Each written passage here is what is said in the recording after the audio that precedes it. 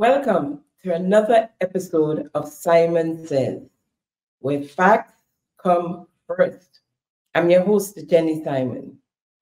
Today we have a lot of catching up to do. We have some updates from last week's episode. So we'll get some of that first, at least most of it are updates. And then we would like to update you on another matter. So sit back, buckle your seatbelts. We take a quick break and come back to you. Thank you for tuning in to Simon Says. To ensure that you never miss an episode, click subscribe and make sure to turn on the notifications by clicking on the notification bell icon. See you at the next episode. Welcome back. Now, after last week's episode of Simon Said, when I came off set, there were a number of snapshots, should I say, of the front page of a weekly print media. It's online now, on my phone and my WhatsApp. And so most of you by now might have seen it, but I would like to share it with those of you who probably haven't seen it. And there's a clip of the front page of the New Today, as you see on your screen, and it's headlined, "Multi-million-dollar lawsuit in the making from family of murdered American couple," and I'm quoting here. According to the article, James Bristol, KC, said he was approached by the family members after the Grenada incident took place. The retainer's fee to secure the services of Bristol came against the backdrop of the first press conference held on Tuesday, the 13th March, by Prime Minister Deacon Mitchell. And as we all know by now, that was 24 days later, 24 days after the incident of the three escapees. At last week's episode, I mentioned to the Prime Minister that he would pay for his high-handed behavior towards the whole incident. What I should have said was we would pay. We, meaning the government and people of Grenada, would pay. No money is going to come from the pocket of the Prime Minister. Any money, whether it's for lawyer fees or losing the case, whatever it is, if there's a case, it could also be settled out of court, would come from the coffers of the government and people of Grenada. The Prime Minister, in his press conference, spoke to you and I and the rest of the world, including, of course, the families of Ralph, Henry, and Cathy Brander, the victims of the incident. He said there were 4 locking cells. And no, when you're listening to that and you're saying, okay, wow, is that right? Because we were never told that before by Ernie and Bert.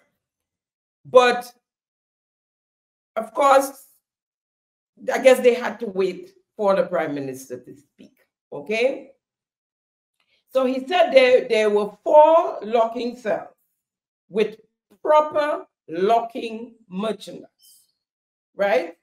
Proper locking mechanism. However, the man was placed in a corridor, I guess in front of the cells, with a metal gate that probably would keep them from going out into the rest of the station. A couple of days before the escape, and these are all things the Prime Minister told us in the press conference, a couple of days before the escape, they were warned that the young criminals were high risk and flight risk. and that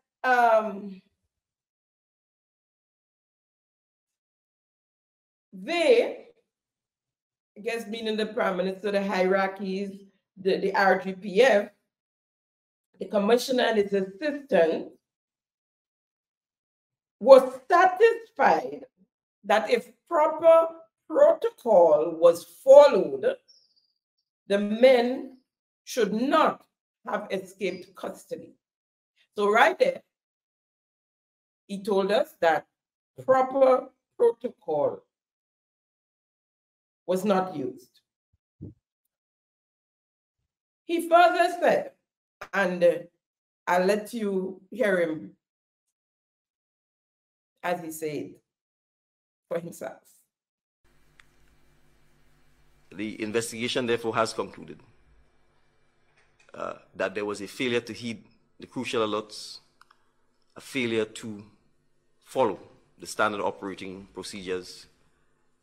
There was clear supervisory negligence and improper shift handovers, and that those factors contributed to the opportunity being presented to the prisoners to escape.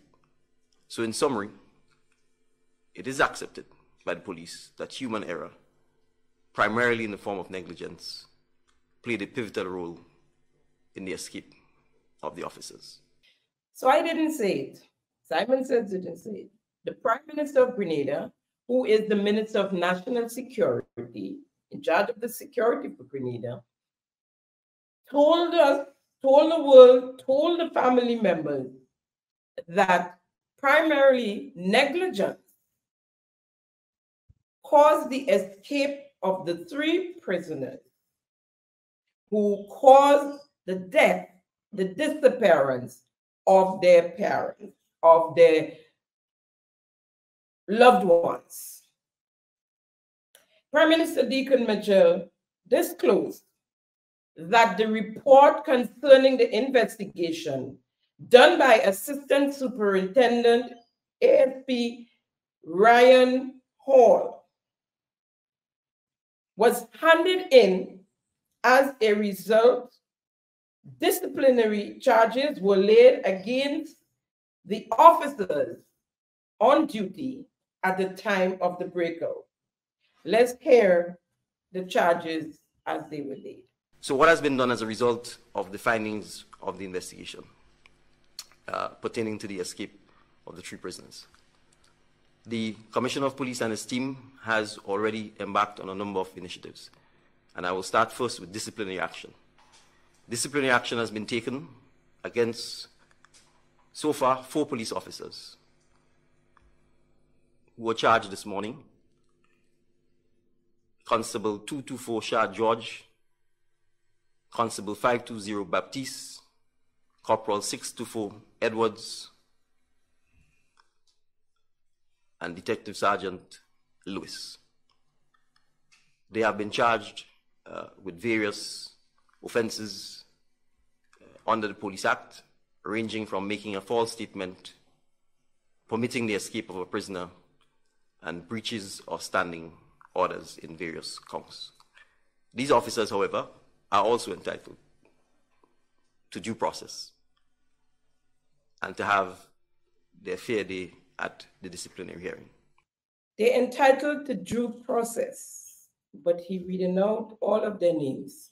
Whenever there is a crime committed and someone is picked up by the police for questioning, that's what we told. We told someone is assisting the police with the investigation.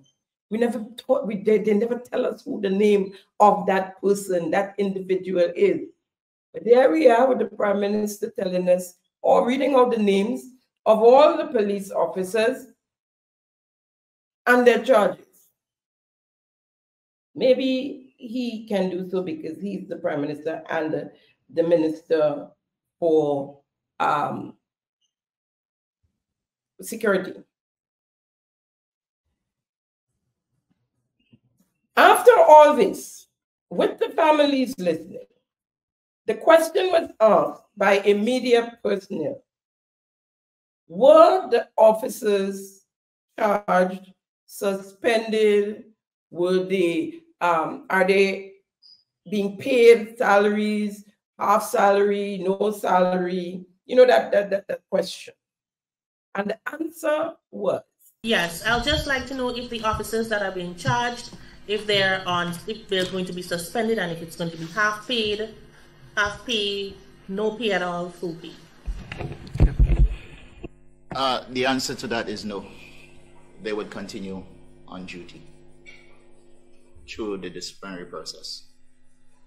So you just charge them for negligence that caused them to escape, that caused them to hijack two tourists, two sailors, that caused them, who are still missing and are suspected murdered, raped and murdered and thrown overboard.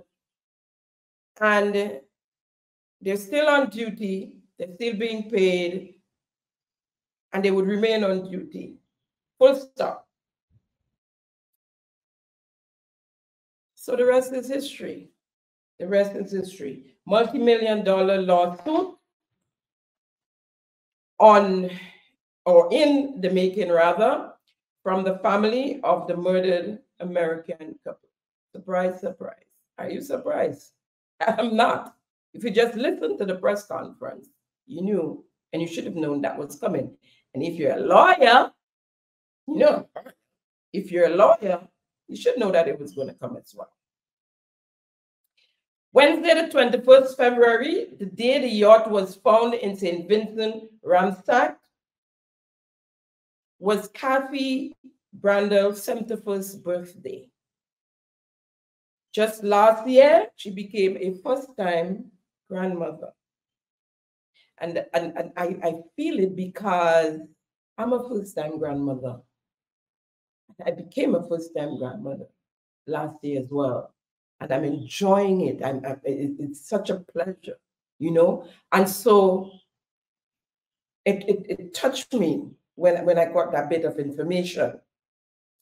The couple was married for 26 years, retired, and 10 years ago, sold their home, their house, bought the yacht, named it Simplicity, and set sail. This was their first time in this neck of the woods. Now, after the Prime Minister's obviously calculated press conference that touched the raw nerves of some of us, at least those of us who have nerves, the NDC party, singing to the choir, put out a release to pick up their leader, captioned, "Cometh the hour, cometh the man. Cometh the hour, cometh the man." We can be honest, our beautiful island was rocked, and the senseless acts of violence had us reeling. But cometh the hour, cometh the man. As the Prime Minister said, we were rightly outraged and ashamed of what happened. However, our level-headed Prime Minister did not join the outrage. Instead, he got to work and took command of the details.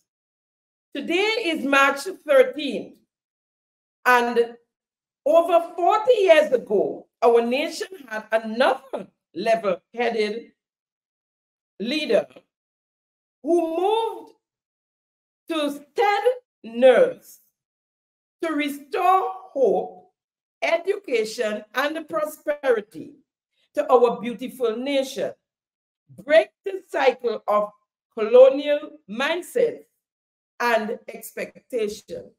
Not sure the relevance and what this had to do with it. However, that's the idol. Let's move on. Our Prime Minister, in full command of the facts, broke the cycle of generation of Brango and instead established trust. We're still waiting for that. He allayed fears and shone a light on inherited structural and societal challenges that as a nation, we can no longer simply talk about dismissed, but the time has come to act. Deacon Mitchell's honesty and openness is a breath of fresh air, no mixing of words.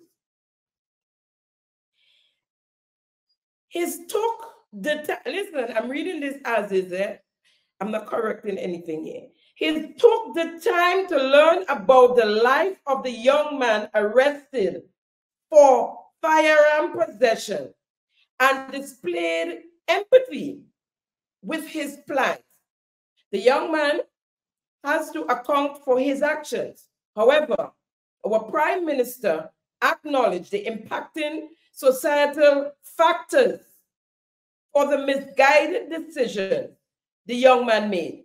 Grenada, we can and must do better with our young people. I agree wholeheartedly. As the Minister of National Security, it cannot be easy to publicly discipline officers within your line ministry who put their lives on the line to keep us safe. Grenadians, have we ever seen this level of accountability and transparency in any government, including the revolution that we loved? This is a new era for our nation, a new era for our governance, and a new era for our people. Indeed it is, but not what you're thinking. We have come to expect to be disappointed. We have come to expect incompetence. The press conference dealing with very difficult issue made us proud again. I ain't gonna say nothing there. As a small nation, events that would not even be reported in larger countries are headline news. And that is because it's a small country and everybody know everybody. In larger countries, when Wisconsin do something, New York don't know about it, or Florida. That's why it is like that. But they bring their local news. If you're in Miami by chance and you listen to Florida news, you would be amazed. All you hear about is the murders, the crimes. That's it. So don't come with that crap with us. Don't come with that. Okay? These events represent national crisis for us and is reassuring to know we had the right leader with a steady hand to navigate us through difficult times. We are truly blessed to have Prime Minister Honorable Deacon Mitchell leading us at this time. Petite Martinique, Carriacou, and Grenada, please join us in a salute to our Commander-in-Chief, our reassurer in difficult times, our steady hand, our leader who does not act on emotions, but on the facts. We salute you, Prime Minister, Honorable Deacon Mitchell, sincerely, the National Democratic Congress. Now, obviously, his words didn't speak for itself, or else there would be no need for that cover story. A cover story that spoke on truth. I mean, that's the mantra of the NDC, on truth, right? But they saw the need because I guess people were grumbling and fumbling behind. We did not get any reassurance. I don't know what they're talking about there. We did not get anything to make us have more trust in the administration. And I think they knew it. That's why they came out with the cover story. But the cover story made it worse and drew more attention to the press conference and what he said at the and didn't say at the press conference. There was no compassion. There was no reassurance. Well, there was no assurance to start with. He never assured us that everything was going to be okay, much less to come and reassure. I have a question for the Coast Guard and the hierarchy of the RGPF, my good friend, my good Sesame Street friends. Was an emergency locator transmitter, an ELT, sent off the evening of Sunday, the 18th of February, from the yacht Simplicity? The question. If it was that picked up by the Coast Guard? If no, why not? Word reaching me said there was an ELT allegedly sent out and received otherwise. And if yes, why wasn't the emergency locator transmitter, ELT, responded to by our Coast Guard? All questions. In other updating stories, on Monday, the 18th March 2024, the Housing Authority of Grenada put out a release. Happy, hey! The flyer announcing the beginning of the distribution of the low-income houses in Corinth St. David's. If you look on your screen, there you'd see the flyer. After St. David's, that would follow by the Villa St. Patrick, Dumfries Carriacou, Beauséjour St. George, and Diamond St. Mark, in that order they would be distributed. That was backed up by a video with instructions to follow. Let's hear that video.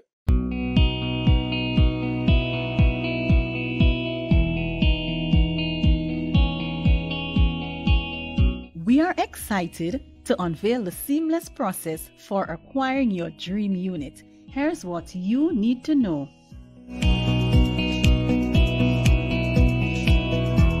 Inspection and acceptance of unit, signing of sale agreement, preparation of conveyance by legal team, finalization of transaction between financial institutions, Housing Authority of Grenada, and legal team, handover of keys to homeowner. Important dates to keep in mind.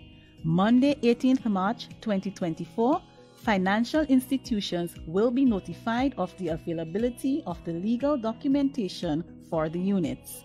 Units will be handed over in the following order: Corinth St. David, the Villa St. Patrick, Dumfries Carriacou, Beauséjour St. George, and Diamond in St. Mark. Tuesday, 19th March to Friday, 22nd March 2024, between the hours of 9 a.m. to 6 p.m., the following will take place. Assigned units will be available for inspection for pre-approved clients. Appointment for viewing required. Clients can set up an appointment by contacting Housing Authority of Grenada's main office. Inspections will be conducted in the presence of Housing Authority of Grenada officials. Inspection forms to be signed off on by client and Housing Authority of Grenada officials. All queries by a client must be noted on the form. Monday, 25th March to Thursday, 28th March 2024, between the hours of 9 a.m. to 6 p.m., the inspection of units will be opened to other shortlisted applicants. Appointment for viewing required. Following the inspection and acceptance of the unit, the client through appointment will be contacted to sign the sale agreement at Housing Authority of Grenada's main office. Inspections of units at the other locations will commence on the following dates: the Villa St. Patrick, 2nd April 2024 and onwards, 9 a.m. to 6 p.m. weekdays; Dumfries Carriacou, 2nd April 2024 and onwards, 9 a.m. to 6 p.m. weekdays; Beauséjour St. George, 15th April 2024 and onwards, 9 a.m. to 6 p.m. weekdays; Diamond St. Mark, 29th April 2024 and onwards, 9 a.m. to 6 p.m. weekdays. Please note that the inspection process along with processing of sale agreements will run continuously from Tuesday, 18th March 2024. As we embark on this journey of home ownership, the Government of Grenada, through the Housing Authority of Grenada, congratulates you and remains committed to providing an exceptional experience throughout the transition to home ownership. Seamless process, they say. Does that sound seamless to you? Some of these persons will not receive a key in their hand for another month, and it could be more. Seamless, they say. People purchasing million-dollar property do not have to go through such a process to get their home, to get the key to their home. Seamless process. Where is Nation Builders? Nation Builders didn't see that. That's too much bureaucracy. My friends of Nation Builders, I love you guys. Congratulations to those of you who have received your keys or are in the process of doing so, because some of you ain't getting that key anytime soon. We would like to know, though, we would hope that the board, the members of the board, will come back to us and let us know how many people have received keys or the loans so that they can receive their keys and that sort of thing, and how they got through, you know, and how they're doing. We await a press conference from the Housing Authority. Project 500. We did spoke about the 500 houses, so we have another update for you. Things happening, things working out, you know. Project 500. Over the weekend, this little house showed up in social media, and that's the blue house, and it was put up by A.J. Williams, Minister for MIT. As you look on the screen, you see this cute little blue house with a question, and it reads, imagine you have available land and Project 500 can build this affordable home, 22 by 16, where your payback is $300 per month. Would you be interested? And I think the last thing I saw, like 1 point something people liked it, right? Just a couple was interested. Then he showed Prime Minister Mitchell, while he was in Guyana for the CARICOM Heads Conference, meeting and discussing with housing representative of Guyana Housing Authority. You look there, he posed up nicely in a meeting there. Further to that, the Prime Minister, the Minister, A.J. Williams, posted again in social media samples of designs of different houses again, not just a little blue one. The little blue one, I guess, is for the poor and the vulnerable, who I don't think could make a $300 payment, but anyways, the rest you can see is not in the poor and vulnerable bracket. So he posted these houses, and it's captioned Project 500 on the way. Stay tuned. See the designs, they're lovely designs.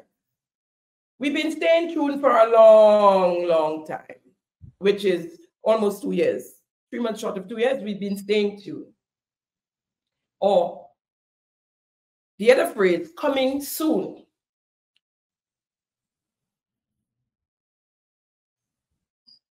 Like soon has a different meaning for this administration.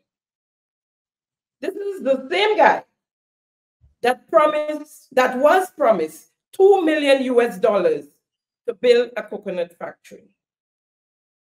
Coming soon, since August the 13th, 2023. Coming soon, a plant aided and adding value to coconut. That was the caption. There we have him posing with the Indians. He then went to India, and he told us that the Indians were going to visit when he came back, that they were going to visit in September of 2023.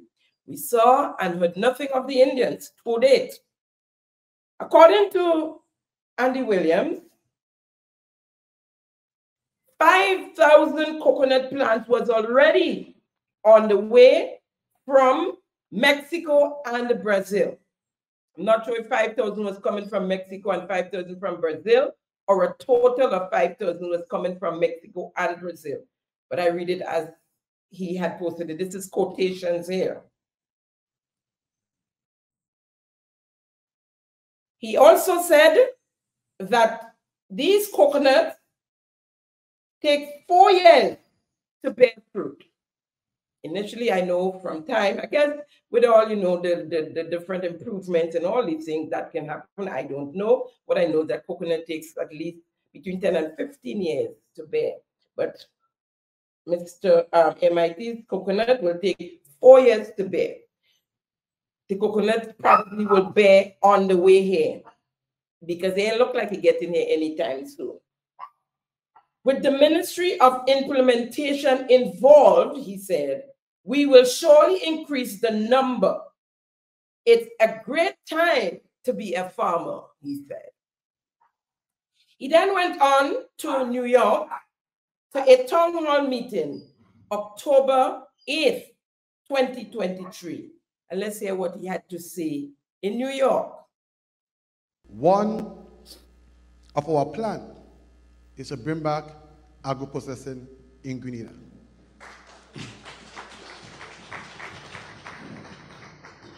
And I am not just saying it.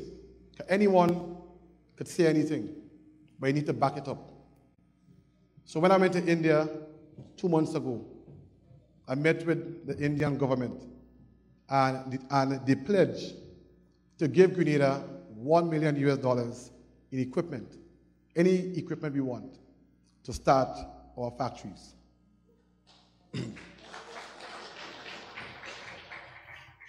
Now, we have better news.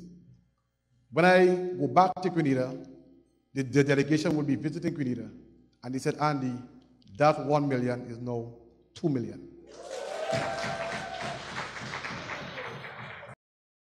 Woo! Andy, that 1 million is now 2 million. I don't know of any government, any administration who do business like that. It has to be some kind of popoy flute, kukute thing down below the house. Anyway, they called him. They said, Andy, that million is now 2 million. US dollars we're talking about, US dollars.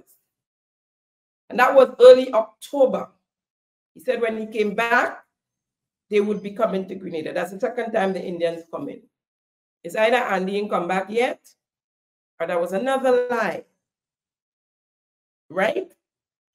But it's coming soon. It's coming soon. The word soon is defined by Cambridge Dictionary, in or within a short time, before long, quickly. They gave an example. She'll be there soon.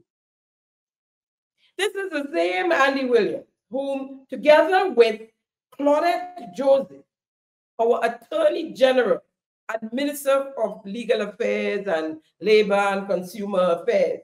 But the important thing to note here, the Minister of Legal Affairs and our Attorney General hosted a meeting at the Radisson on Friday, the 16th June, 2023, with representatives from both the public and private sector to view and discuss proposed plans for the development of the Lagoon Road and the Port Highway. Presentations were delivered by Torian Primus and Tori Calise, 2 second-year students at TAMCC, who were concluding their 6 weeks internship at the ministry. The assignment was to propose designs for Port Highway and the Lagoon Road to be implemented under the Visible Transformation Project. We heard that a lot in the earlies, a year and some ago. We heard a lot about the Visible Transformation Project. We ain't hearing nothing about that no more. Nice big name. You know, they love the big names. I see they changed the CBI project to IMA, Investment Mitigation Agency. The debushing is BEST, B-E-S-T.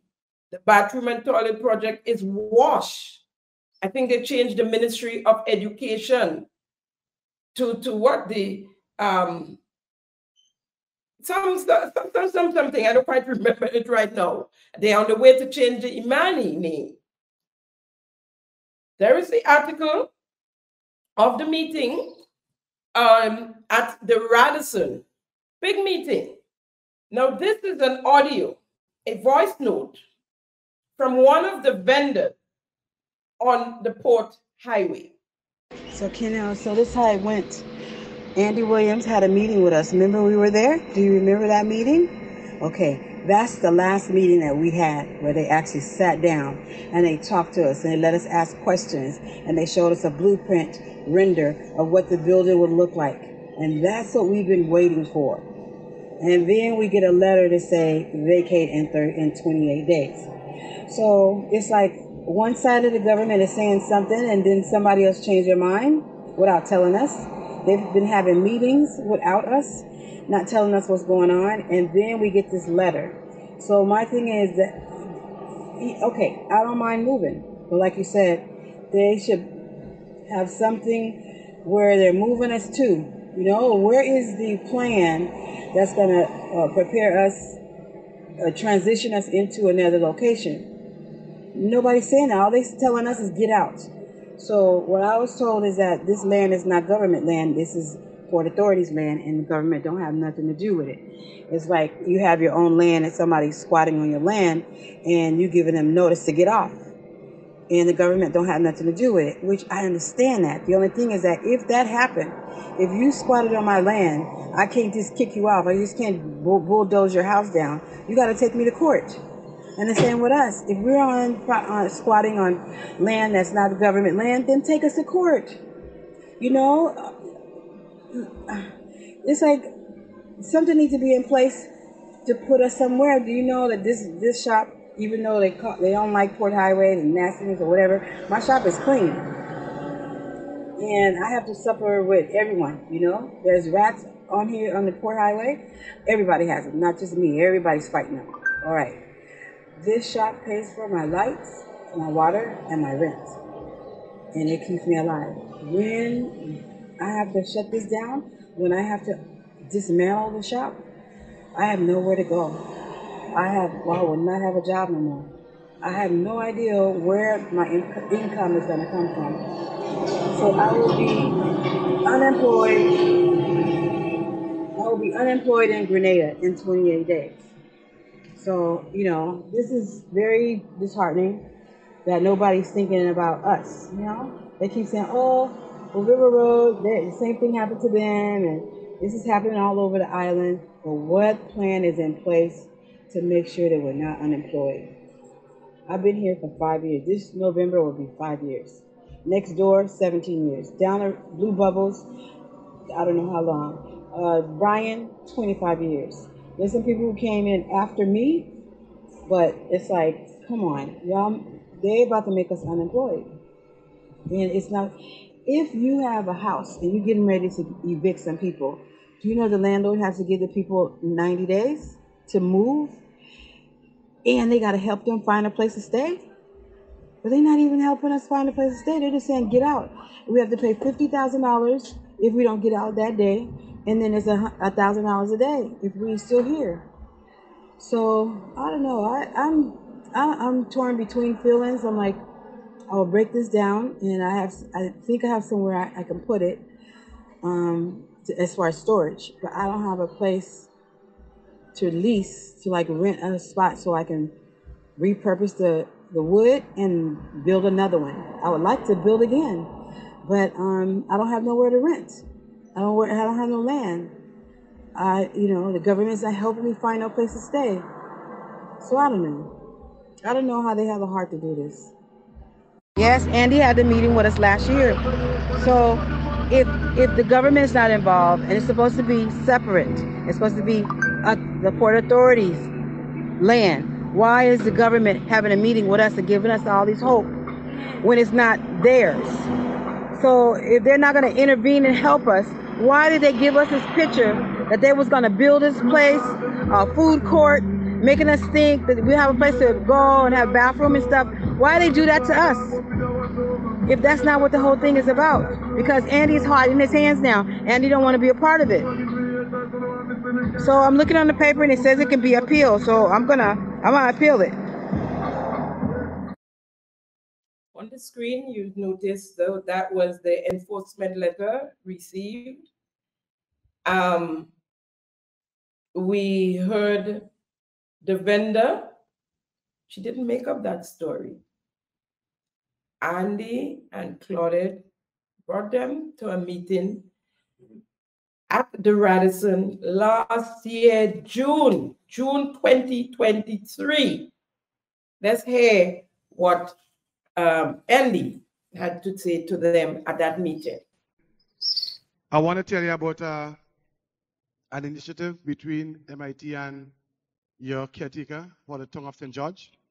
And one of the initiatives that we have embarked on is cleaning up the Port Highway. Right? We have a plan in place, both of us. We sat down and we put together a plan where opposite the pan house, we can construct a building that can house the people who are vending right now on the side of the road. Right? And it will be a 2-story building, and we can have people who sell food and so, because right now they are selling food with no toilet facilities, no water, and that is dangerous, right? So, and again, we admire them because they are not begging, they are trying to earn a living. So as a government, it is our duty to see what we can do to assist them. And so we want to do a 2-story building that can house them, and we can free up the side of the road for parking, right? So, DJ, and also, I don't know if she told her that she is looking to light up the canals. You told him that too? I'm just making sure that she tells you everything, right? So there he is, promising the people a place to go, food court and all. He said them without water and electricity, and so it's dangerous. That is dangerous. I totally agree with that. But he gave Superman a place without water, electricity. We'll come to Superman in a minute. You see, I've said it before, and I'm saying it again. It's not what you do, it's how you do it. And I'm the first to admit that the Port Highway is an eyesore for the most part, an eyesore. But don't play footsie with people's livelihood. Have some compassion, right? You promise to prepare a place for them to continue their trade. 9 months now. And so they waited. Now, 9 months ago, if you told them that they had to move, by now, they might have gotten a place on their own and be settled in it.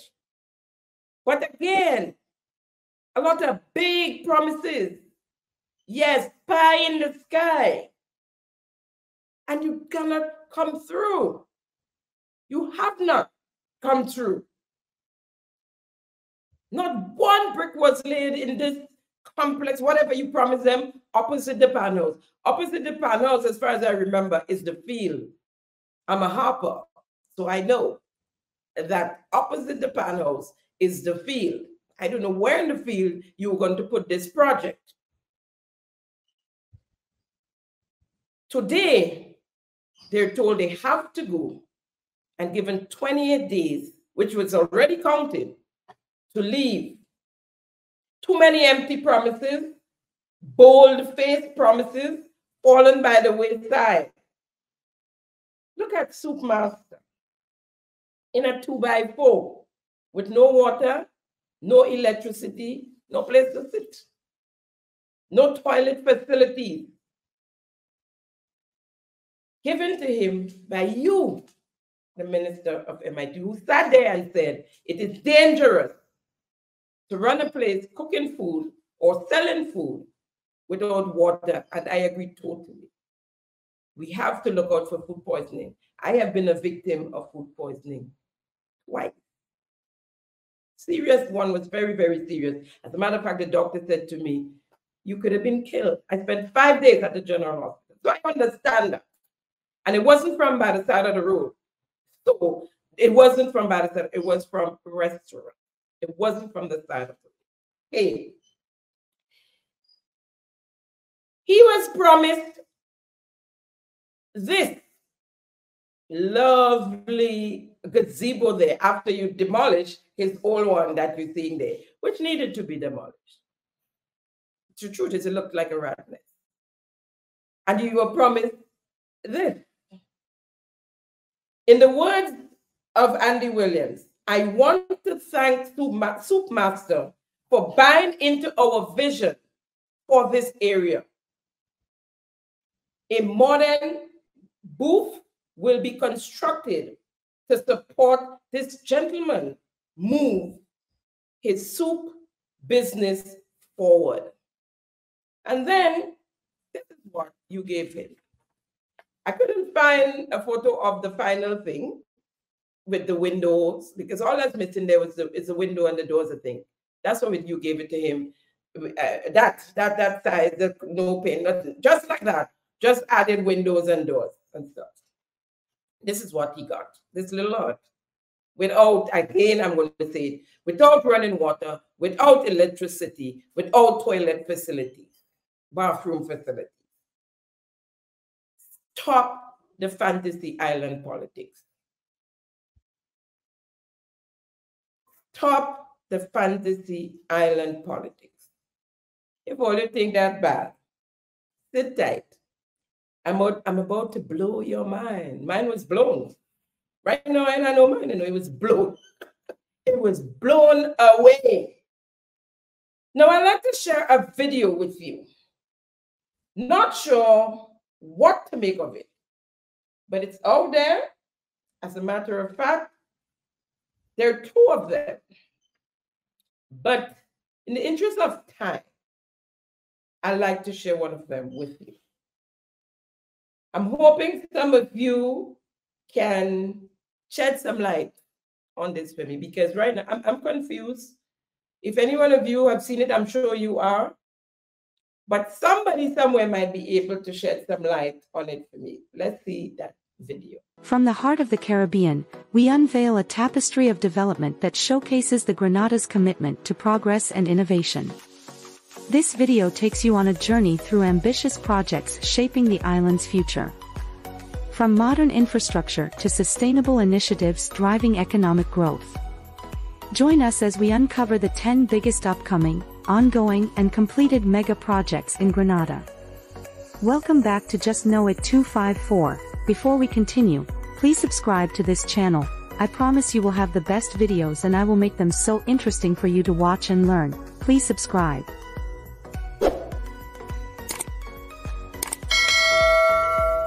Number 10, Grenada International Airport Expansion.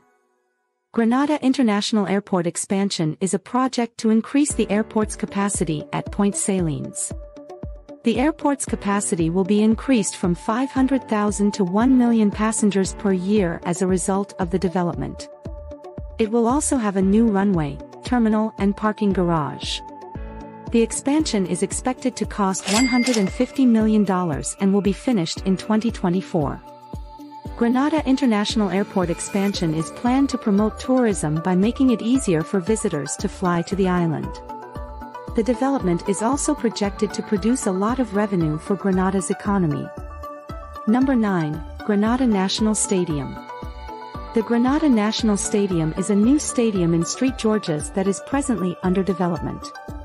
The stadium will hold up to 20,000 people and will be utilized for a range of events such as athletic events, concerts, and cultural festivals.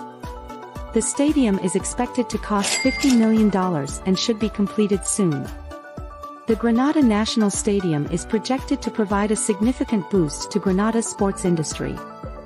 The stadium, which will be able to accommodate large-scale events, will also be a key tourist destination. Number 8, Grenada Multiplex Cinema. The Grenada Multiplex Cinema is a new multiplex theater in Grand Anse that is currently under development. The theater will feature 6 screens and seating for up to 1,000 people. The cinema is expected to cost $20 million and should be completed soon. The Grenada Multiplex Cinema is projected to provide a significant boost to Grenada's entertainment industry. The theater, which will be able to screen the most recent films, will also be a key tourist destination which will increase government revenue. Number 7, Grenada Technology Park. The Grenada Technology Park is a new technology park that is currently under construction in True Blue Grenada's Bay. The technology park, which is scheduled to open in late 2024, will house a variety of technological enterprises including software developers, IT consultants, and data centers. The Grenada Technology Park is being created by the Grenada government in collaboration with a private developer. Grenada is projected to benefit from the technology park in terms of job creation and investment. Number 6, Grenada Port Authority Cruise Terminal. The Grenada Port Authority Cruise Port is a new cruise port in St. George's that is currently under development. The terminal will have a capacity of 2,000 people and will include facilities such as a duty-free retail area, a food court, and a beachfront boardwalk. The terminal is expected to cost $100 million and should be completed soon. The Grenada Port Authority Cruise Terminal is intended to bring more cruise ships to Grenada, boosting tourism. The port is also projected to produce cash for the Grenada economy and create employment. Number 5, Grenada Medical University. The Grenada Medical University is a private medical school in Grand Anse, Grenada. The institution will provide a number of medical degrees, including a Bachelor of Medicine and Bachelor of Surgery. A partnership of investors from Grenada, the United States, and the United Kingdom is developing the Grenada Medical University. Grenada expects the institution to have a big economic impact, producing jobs and strengthening the local economy. Number 4, Grenada Golf Course. The Grenada Golf Course is a new golf course currently being built at True Blue Bay, Grenada. The golf course will be a championship course built by a famous golf course architect and is scheduled to be completed by 2025. The Grenada Golf Course is projected to be a major tourist attraction and produce considerable revenue for Grenada. The golf course will also help Grenada gain recognition as a destination for players from all over the world. Number 3, Grenada Botanical Gardens. The Grenada Botanical Gardens is a new botanical garden in Grand Etang that is currently under construction. Plants and flowers from the Caribbean area such as orchids, palms, and gingers will be included in the gardens. It will also include a butterfly garden and a medicinal plant garden as teaching exhibits. The gardens, which are slated to be finished in late 2024, will be a key tourist destination in Grenada. Number 2, Grenada Eco Village. The Grenada Eco Village is a new sustainable community currently being built near Grand Etang. The village will be built using ecologically friendly materials and will use renewable energy sources such as solar and wind power. A school, a health facility, and a restaurant will be among the enterprises located in the community. The hamlet, which is set to be finished in 2024, will serve as an example for sustainable living. Number 1, Grenada Aquarium. The Grenada Aquarium is a new aquarium currently being built in Grand Anse, Grenada. The aquarium, which will display the aquatic life of the Caribbean Sea, is anticipated to be completed shortly. The Grenada Aquarium will have a shark tank, a coral reef tank, and a sea turtle tank among other exhibits. The aquarium is projected to be a driver of national progress and will generate jobs for the citizens of Grenada. Thank you for tuning in to Simon Says. To ensure that you never miss an episode, click subscribe and make sure to turn on the notifications by clicking on the notification bell icon.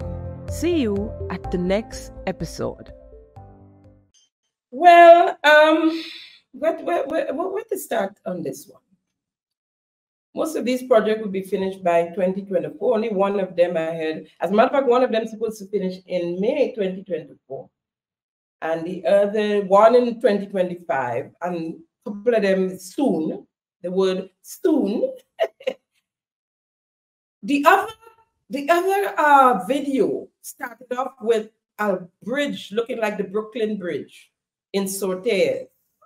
Don't know if that's Winty Bridge from Sortes to Carriacou, but that one, or if you saw that bridge, but that one is much longer. And you know, as I said, in the interest of time, I can't show you both. Maybe one day I will show you the other one. But that one, I must mention the Brooklyn Bridge. We get in a Brooklyn Bridge.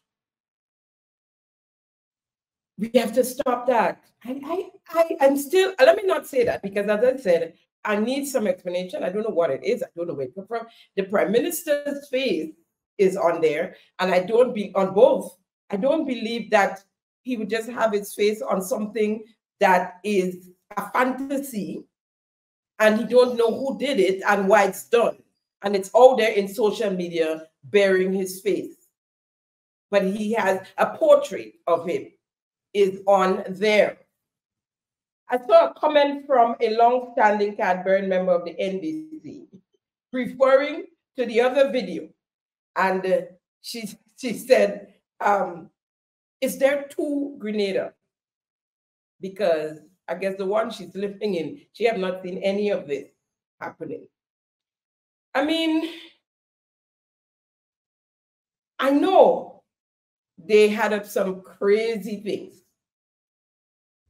but I can't believe this actually came from this administration or people related to it, friends, well-wishers, sympathizers. And if it's not directly related to the administration, then ask them to take it down. This is not Grenada. A tourist scene, this is not the Grenada they're going to meet. This is not the Grenada they're going to meet. The Sortes Bridge had me. I mean, it is beautiful. Mwah.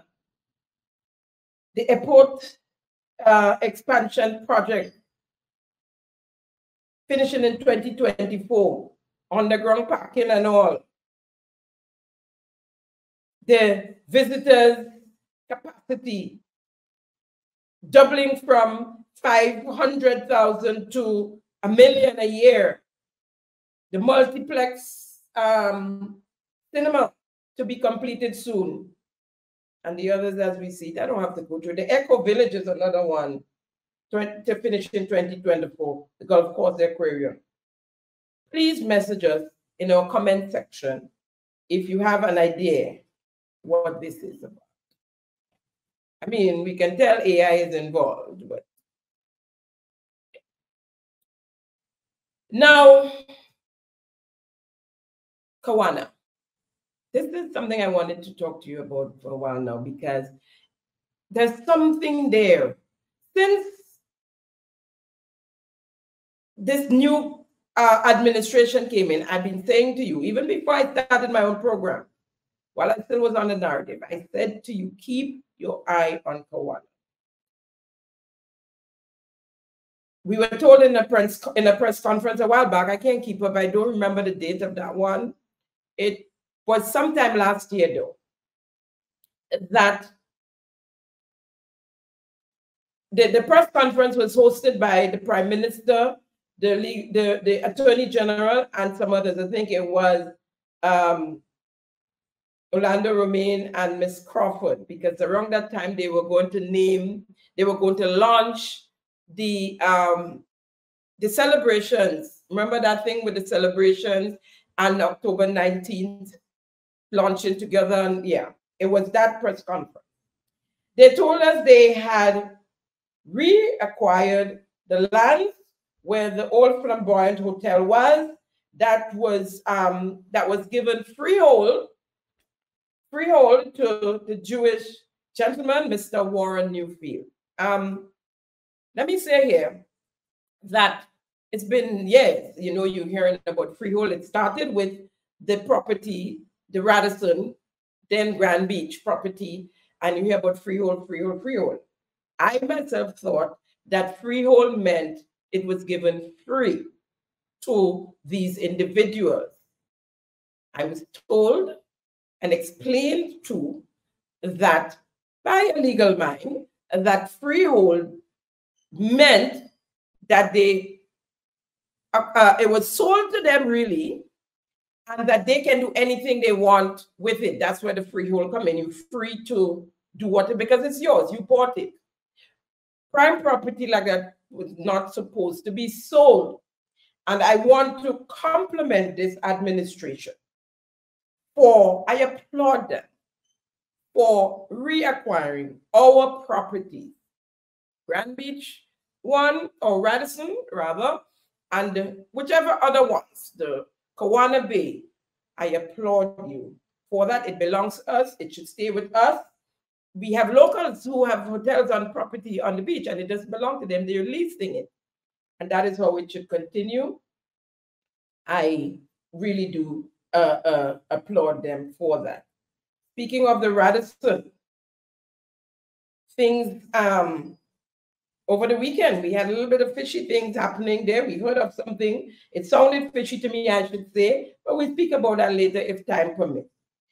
So those lands should have never been sold, as I said. Anyway, at that press conference, we were also told that the government had also struck a deal with the Kawana Bay Development, who had the people and government of Grenada in court, sued for $111 million US, I think it was. And according to the Attorney General, they struck a deal for $22 million US total for reclaiming the property and the settlement in the court. By the way, we the people were never told what we were being sued for, not by the former administration, nor by this administration. We just going down the road merrily and you know, telling us half truths and stuff like that. Let's hear what the Attorney General had to say at that press conference. Just to clarify for the listening public that the state of Grenada was sued for $111 million thereabouts US in the Kawana Bay dispute, and we settled the dispute for $22 million, less than a quarter of what we were sued for. And in the arbitration claim, there was not a claim in relation to the property as such, because the property was still owned by the True Blue developers.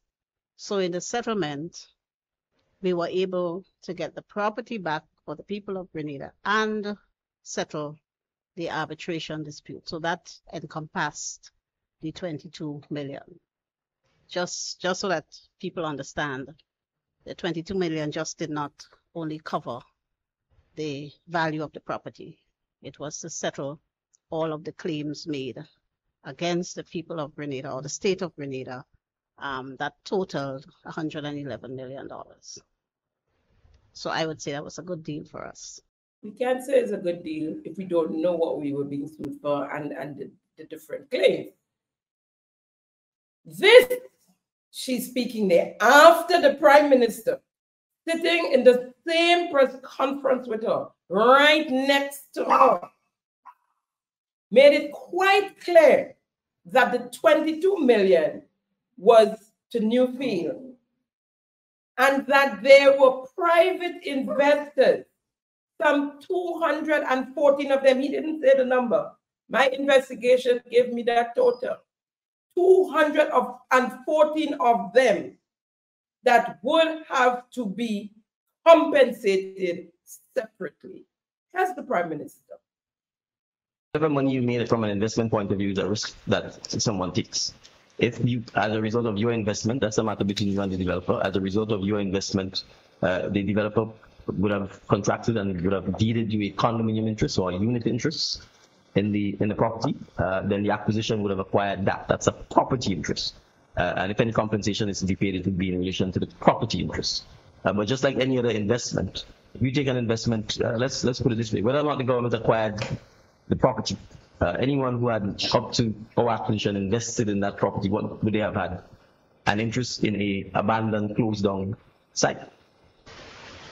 We can do an assessment of whether that's an investment or a loss. But essentially, what we've acquired as a property, and anyone who has an interest in the property would have an opportunity to present any claims for evaluation of their interest in the property and to be compensated accordingly. So some people may decide, we're going to keep the investment, we're staying in, that's fine too, and they continue to be. No, I'm saying they can't decide whether they keep the investment. I'm saying the government has acquired the site. As a matter of law, we have that right. And having acquired the site, I'm saying what they have is a right to be compensated for whatever interest they might have had in the property. So I'm saying whatever investment, because I'm making the point that you could invest in something that doesn't actually have value. It's called a bad investment, right? You can buy something, you can spend $1 million for it, and then you try and sell it, and someone only wants to pay $50 for it. So what I'm saying is that whatever interest any investor has from a property interest perspective, based on the Land Acquisition Act, they would be entitled to be compensated. So, to date, we have no idea the total amount we have to pay out. And if, in fact, there was a deal. Because, as I said, we have 214 investors to pay. The Prime Minister said so. You heard him say so twice. And next to him, Miss Lady come and she say, we get a deal for $22 million for everything. We know that Kawana Bay's local lawyer, Ms. Daisy Andel, was given a space as director at the CBI board, conflict of interest, by this Deacon Mitchell-led administration. And it's alleged that Mitchell & Co. was the local agent, or one of the local agents, for the Kawana Bay development. Since we were told that the Kawana Bay was swapped for the, should I say since then, I'm sorry, we were told that the Kawana Bay was swapped for the Rivera property valued at $16 million and owned by Naguib Sawiris, the Silver Sand Egyptian billionaire. Rivera property plus $8,000 was swapped for Kawana Bay. The Rivera property is supposed to house Heroes Park. And I thought, from what I understand, that we were going to have some semblance of Heroes Park for the celebrations, the 50th, actually for the 7th of February, the exact date of our independence. And it was hinted out there that the bulk of the monies for the celebration, that $22.5 million went towards Heroes Park. I'm not sure if it was to manure the bushes that's there in where Heroes Park is supposed to be. Let me use this opportunity to ask again for some transparency and accountability on how the monies located for that 50th anniversary celebration was spent. We are not going to let up. We are going to continue to ask Ms. Purcell, Mr. Orlando Romaine, Ms. Wendy Crawford, please give us an update as to how the monies were spent. Ms. Purcell said when they had the interview after the 7th of February that she didn't know it was a lot of contracts. By now, you should sit down, put it together, and come to us, the people, and tell us how that $22.5 million was spent. So out of all that, a string of questions arises. One, has there been a full accounting of the project? And that's the Kawana Bay project thing. What is the settlement amount and how does that relate to the accounting? That's for the Kawana Bay. Who represented Grenada re the accounting? How will the agreement be paid and by whom? When will work restart on the project? Because it seemed that everything was in order. When will work resume? Did the project owners contribute to the NDC in the last election campaign? We will continue, as I said, to ask these questions as long as we don't get answers. I said I would come back to you with the Radisson once time permit. So here it is. On the weekend, on Sunday, there was a breaking news that a young lady was strangled and drowned in the resort pool. And the police was called in. Of course, you wait to hear what the police had to say. And it was noted, it was said that the day before, the Saturday, that there were a lot of verbal fights between her and her partner. They were guests at the hotel. And the next morning, 4-day morning, as we would say, they went swimming at the pool. I guess the fights continued. That's what was insinuated. So allegedly so. Then we heard somewhere along the line that they were allegedly SGU students. Later on, I heard that the young man was an SGU student, allegedly, and his girlfriend was visiting from the US. All of that happened, and later on the evening, we had a release put out by the police. If you look on the screen there, you see the release, and let me see if I can pull it up quickly and read to you what it said. The Royal Grenada Police Force. Well, let me go back, step back. Sunday, the 17th of March, 2024, press release, RGPF investigate death at the hotel in Grand Anse St. George, at a hotel in Grand Anse St. George. The Royal Grenada Police Force is currently investigating a possible drowning incident which occurred on Sunday, the 17th March at the hotel in St. George. At approximately 5:10 a.m., members of the RGPF responded to reports of a drowning at the hotel in the south of the island. Preliminary reports suggest that the deceased went swimming in the hotel swimming pool when she encountered difficulties in the water. The deceased was retrieved from the swimming pool and CPR was administered, but she was unresponsive. She was subsequently announced dead by a medical doctor. The circumstances of the incident are still being investigated, so no further information can be shared at this time. Office of the Commissioner of Police, Community Relations Department, right? So, as they said, the investigation is still ongoing. But the part about she had difficulties in the water kind of got me a bit, because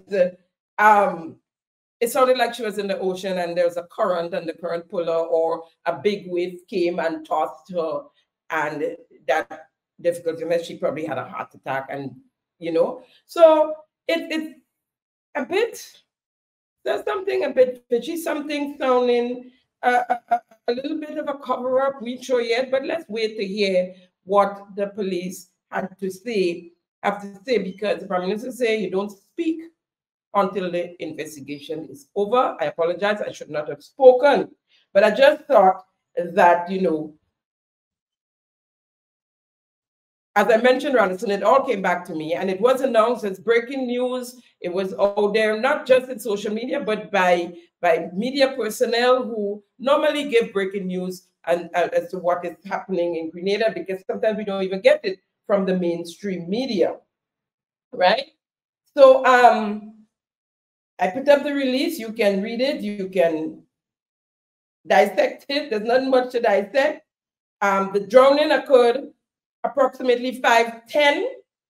Now, international standard hours for using a pool at a hotel or resort, it's open daily from 800 hours, which is 8 a.m. to 2100 hours, which is 9 p.m. So if the individual was at the pool at 5 a.m., because the police said they got the message at 5:10, where was the security? Why was she allowed, or they allowed? No, you're not hearing anything about they. You're just hearing about the young lady. Why was she allowed to use the pool or to remain in the pool, even though she got up and decided, I'm going to take a swim? Why wasn't she warned? Because you could warn. You can't pick her up and drag her out of the pool, but you can warn. I don't know if she was warned. I'm asking the question, was she warned? Was, you know, what happened there? This is preliminary report suggested by the police. The deceased went swimming in the hotel pool when she encountered difficulties in the water. What happened to the breaking news that her and her partner was in the pool, we don't know yet. And who retrieved her from the pool? You know, there are a lot of questions and unanswered questions that you know, we always left with. We always left with a bag of unanswered questions. And I know they say, oh, well, with all that's going on here in Grenada, we don't have to speak about it. But there are families involved. It's a young lady, apparently early 20s. So I heard 21, I'm not sure. So she has family, she's supposed to, you know, and so if it was my child, I would like to know what's going on, you know. Just seems like there's more in the matter besides the pestle. Yeah, just seems like there's more in the matter besides the pestle. Folks, this is a wrap on today's episode of Simon Says. As usual, it was wonderful conversing with you, keeping them honest. Thank you for viewing Simon Says, where facts come first. See you next week, same time, same place. Have a great week. Bye. Thank you for tuning in to Simon Says. To ensure that you never miss an episode, click subscribe and make sure to turn on the notifications by clicking on the notification bell icon. See you at the next episode.